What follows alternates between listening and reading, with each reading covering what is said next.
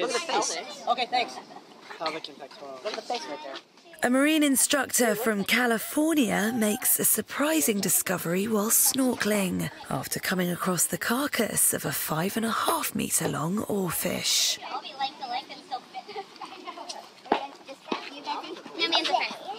Jasmine Santana was swimming in the clear waters off Catalina Island when she spotted the giant eel-like creature, which then took 15 adults to carry onto the beach.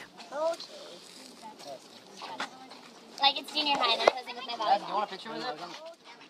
Okay. While oarfish are normally found in tropical waters, because they dive to depths of 3,000 feet, they're rarely ever seen. As a result, scientists are taking a keen interest in the remarkable-looking creature, with experts analysing tissue samples before it's expected to be put on display for visitors to the island.